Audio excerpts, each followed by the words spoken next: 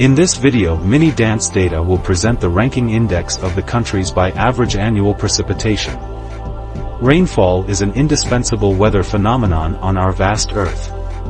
The rainfall varies greatly in different regions, from arid deserts to humid tropical rainforests, and each country is affected to varying degrees by rainfall. In this statistics, we will use the annual average rainfall as an indicator to measure the level of rainfall in a country.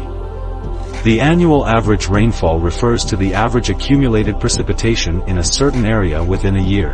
By comparing the annual average precipitation of different countries, we can better understand the differences in global rainfall distribution and the climate characteristics of each country. The average annual rainfall varies greatly worldwide.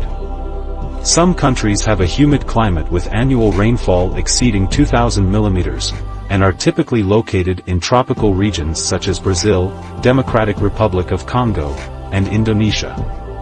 The high rainfall in these areas supports lush rainforests and biodiversity, as well as providing abundant water resources for agriculture.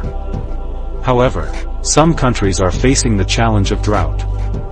The average annual precipitation in desert and semi-arid areas is often below 250 millimeters, and these areas are often located around the Sahara Desert in Africa, inland Australia, and desert areas in West Asia and North America.